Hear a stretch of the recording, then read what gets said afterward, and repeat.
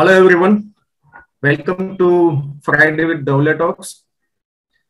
My today's presentation is about the case of a child suffering from epilepsy. Basically, this case has two parts. The part one was earlier presented and part two will be now. The important topic of this case is review and susceptibility analysis that we will be discussing in this case. Objectives of my case is disease evolution, unbiased observation, demands of timely actions, importance of review, and differentiation of homeopathic remedies. The case was taken in 28/10/2016. At that time, child was 7 years and 8 months old. The father 32 years old, mother 34 years old. Prajapati committee. Patient is from Rajkot. The father has a brick manufacturing unit at Morbi, which is 65 kilometers away from Rajkot. If we look at the disease evolution, there were three important causes, positive factors: prenatal, parental, and postnatal. Now, prenatal causes: mother was in stress during the entire period of pregnancy. Perinatal causes: the birthing process was prolonged, the forceps delivery, delayed birth cry. Postnatal causes: the child developed neonatal jaundice, hypoglycemia, cyanosis, and anemia. Now, all these had a deep impact on the growth of a child. So we observed poor growth, walking was delayed, difficulty in writing, and the first sign regarding this disease entity, the child developed at the age of 4 years and 8 months. It was blackout, dizziness, and then he fell down. And then after, a complete form of epileptic convulsion developed, which is continued till 28 October 2016 when patient came to us. Generalized tonic-clonic convulsions with involuntary urination and swallowing from mouth, jerks, poor grip to hold things, inspiratory stridor, blackouts, and sometimes poor orientation. Now, all these were partially better with anticonvulsant drugs. The important thing I observed during the entire interview was a lot of drowsiness and sleepiness. The child continuously slept over. If you look at the investigations, EEG and MRI confirmed the diagnosis of remote symptomatic focal epilepsy, which is secondary to neonatal hypoglycemic brain insult. 4 anti-epileptic drugs were continued: Epilex, Lemez, Zonegram, and Nitravate. Now we look at the person diagnosis, how the child's attributes are or the qualities are. Physically, he is fearful. There was ailments from fright. There were fears, various fears: fear of dark, fear of being alone, and fright from loud noise. Along with these other qualities of the child are: he is introvert, he is very angry, he used to hit his peers, there was sleepiness, dullness, drowsiness, aversion to milk, the child was obstinate, restless, aversion to sweet, ice cream, and thermal state was hot. Parents said child snores during sleep, so that was taken as a PDF and the CR opium was selected. And in natrum, in DD, natrum mure was kept in mind because the presenting state was of opium. But we also had thought of natrum mure at the same time, considering other factors that it may be needed in the further course of the treatment. Miasmatic analysis: fundamental miasm, psychosis, and tubercular both has a lot of entries to depict about this miasm. Psychosis, there were warts, depression, asthma, breathlessness. Now, if you look at the tubercular miasm, mother, maternal uncle, maternal grandfather all had tuberculosis. Father, paternal grandfather, and diabetes mellitus with nephropathy. Sora and syphilis have one entry, but the fundamental miasm, psychosis 3, tuberculosis tumor, tubercular tumor, Sora, and syphilis. Now, dominant miasm, we had jerks, spasm, dullness, drowsiness, sleepiness, and these were enough to nominate, these are enough to label the dominant miasm as a psychosis. The treatment was started, opium 200, 1M. It was started on 28 October 2016. So we took the 5 follow-ups, which summarize the entire management. So on 28th, we started opium 201 m, 201 powder, then 3 powder, then 1 m infrequently, then 1 powder for 2 weeks. With this, the response was convulsion gradually decreased and then disappeared. So by the 2071, the convulsions were not there. We could successfully withdraw the Lemage and zonogram. On 12th May 2017, in the second column, till 31st 7 2018, total 8 doses of opium were given. Sebril was switched off. Sebril we could withdraw.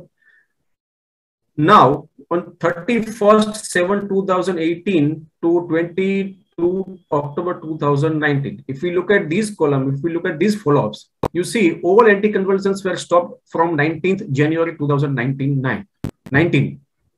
So that time you can say almost 2.5 years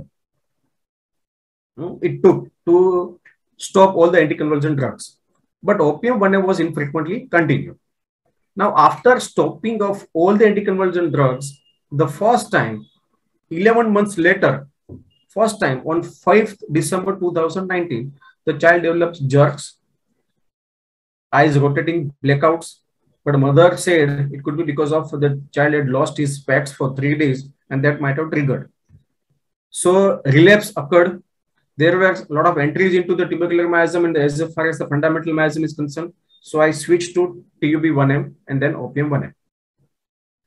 Now, during the period of 21st December to 3rd January 2020, during this 1 month period, the jerks continued, blackouts continued, and falling down continued. But on 3rd January, the child developed attack of seizure, complete attack of seizure, classical attack of seizure. Opium 1M was given during this period. Opium 1M was used, then 1 powder, then 3 powder, and 10M also was used because opium was the medicine which could successfully withdraw all the drugs, anti-epileptic drugs. Convulsions are stopped since 2.5 years. So after this much time, the relapse has occurred. So that was a right time to call for a review. But a review of what and on what basis? The basis for reviews are clinical thinking. On what ground we will be reviewing the case? We will review the clinical thinking, susceptibility, remedy response, action, projection, and expectations, and retrospection. On this basis, it was to be done. So review was done on 13th January 2020. First, parents were interviewed, data obtained, but unfortunately, I didn't find any change in the totality. So old CR, which I decided at that first time during of case taking, natrum mur, which was again coming in the totality. Next slide, we will see the repertorization of natrum mur. So natrum mur 200 used in ODS, then BDS, but unfortunately no change. So opium is used, natrum mur is used, but no change. Now what to do? So finally, on 25th February, I called upon the child and took his interview. And the following informations are obtained. Now we'll see what comes in the review, which type of data we could gather. Basically, the child was dull in comprehension. Due to this, he was lagging behind in completing his homework, incomplete homework, and these led a teacher that one day teacher scolded him. He punished the child, tuition teacher. After punishment, the child started remaining vexed. He developed hatred feeling for tuition teacher. He used to remain absorbed in a such kind of thoughts like I would take revenge, revengeful thoughts. He started making plans, various plans to hate the teacher. Now, this was something unusual that I didn't observe in other patients of this age in epileptic convulsions or other illnesses. That you may have hatred feeling for others, but specifically or characteristic of hatred feeling is the child would make plans to take revenge. In 2-3 follow-ups, he used to speak, but I didn't notice.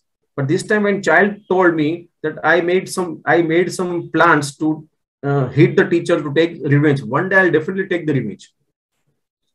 So on these basis, I took the totality, elements from punishment, hatred, plants revengeful, convulsions after punishment. Now you see the repatriation table. The first repatriation is of 13th January 2020. And in that repatriation, you see the netremure comes on the top, where I had taken the interior parents, and on that ground, I used the netremure, but no response. On 25th Feb, I added one rubric into the earlier totality, and that was plants revengeful. Along with hatred and revengeful, I added this final characteristic of revengeful ideas and made a cross repatriation. The remedy popped up was agaricus. Agaricus 200 was started. Fortunately, with agaricus, response was very good. Gradually, convulsions decreased and then disappeared. Convulsion completely disappeared in span of 2 months. But after 2 months, the agaricus 200, the earlier 3 powder than daily ODS was used. But after 2 months, the one day, father said, it was a lockdown period. Father said convulsion restarted, and in last 15 days, they noticed 7 times they occurred. And one time it was with a tongue bite. So I asked why this has happened. What is the reason? I was trying to find the cause. Father said it could be because of hot weather, scorching heat was there. I was not fully convinced, but I wanted to use agaricus 1M. It was not there with me in my rack. I ordered, but it was not available. So with the father understanding, I used glowing, no change. Next time mother came, she shared some other story that the dog has growled and dog ran behind and child got frightened, and that might have precipitated the condition. So stramonium was used. Again, no change. On 25th May, there was another story that there were eruptions and they used local applications. So sulfur 1M was used, no change. 17th June 2020. Now that means after almost 3 months, 3 to 4 months, they were frustrated like anything. All the family was in tension because not a single hour they can leave the child, because every now and then they have noticed that if they leave the child would fall down and will get injured. So that kind of convulsion used to occur. So on 17th June 2020, they consulted a pediatric neurophysician and he advised to start with the old anticonvulsant drugs. But they were a bit hesitant and they had some faith in the homeopathy because earlier treatment was much helpful to them. So they came to me, and this was the time that God helped me, that I could avail agaricus 1M. And I straight away told them that you please wait, give me a month or two, we'll be able to recover. I used a prescribed agaricus 1M, initially 1 powder, then 3 powder per week, and then 1 powder per 2 weeks. Since then, convulsions started decreasing and then stopped. Within very short time, convulsions stopped. So you can see from 17th June 2020 till date, that is on 21st 8 2021, not a single convulsion, not a single symptom appeared. Convulsion absolutely stopped. There were no blackouts, no any sign of symptoms related to epilepsy. So this was the response of agaricus 1M. So that is why we, the heading of this case, the topic is susceptibility analysis. Now you see the investigations. EEG report carried out on 17th June 2020, and it was showed bilateral posterior epileptic form abnormalities. Psychological assessment was done. Mental age of the child was 7 years and 10 months, and IQ was 72. Borderline intelligence. Learning derived after review. The relapsing nature of disease, that was a clinical thinking, and a susceptibility decrease. Remedy response was partial, opium, and that is why the complaints recurred, and that is why agaricus was needed. Review was done. We found the change in the totality, and we found the change in the drug. So with these expectations that convulsions should cease, and that has ceased also, but with 200 potency, it remained for some time, later again reappeared. So until 1M did not enter into the system, complaints continue. So now we will differentiate the last part of this presentation. We will differentiate both the remedies at mental level, at the children level, and epileptic level. Opium, both the patients are frightful and fearful. In both of them, you'll find ill effects of fear and fright. But in opium, there is a fear of sight, accident, dark, death, and fear remains after fright. In agaricus, fears something will happen and misfortune. Both are angry, both remains vexed. In opium, elements from anger and vexation with anxiety, fright, and shock, while in agaricus, elements from suppressed anger. The important thing which should catch our attention, in opium, they make gigantic plants, and in agaricus, they make revengeful plants. Now, if you see the differentiation at the level of child, both are audacious, both are courageous, but in agaricus, you will find developmental delay. They are slow in learning to walk and talk, but in opium, higher faculty of child is lessened. Now, the last part, at the level of epilepsy, how do they differ from each other? In opium, ailments from anger, fright, or insult.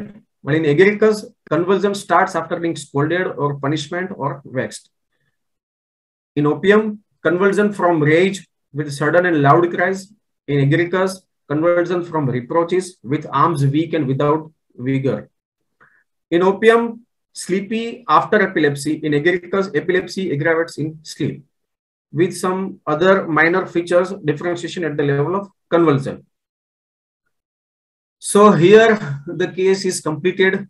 I should say a lot of thanks to Kumar sir, Bipin sir, Anup sir for giving me an opportunity to share my experience on this platform. Dr. Sunita being a wonderful mentor and guide, and without her support, this presentation would not have been possible. Dr. Kiyur Bukharia for his wonderful technical support, and Radhika Asher for being an observer and assisting me in preparing this presentation. Thank you. Thanks a lot.